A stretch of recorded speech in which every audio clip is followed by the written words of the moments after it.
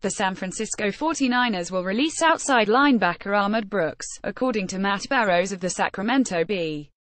Brooks and the 49ers have had a rocky relationship in recent seasons, and a young group of pass rushers coupled with some off-field issues led the 49ers to part ways with him.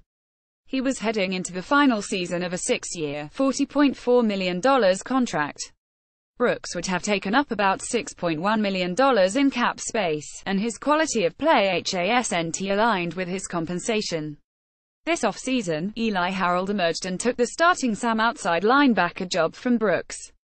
Brooks was benched twice in 2014 after arguing with the coaching staff over playing time and seemed to have been benched again in late 2015. Officially, the 49ers claimed he wasn't benched, but he went to the sideline and threw his helmet down before missing several defensive drives. He has also routinely showed a lack of discipline and had 4 offside penalties and 2 neutral zone infractions in 2015. He did clean it up last season.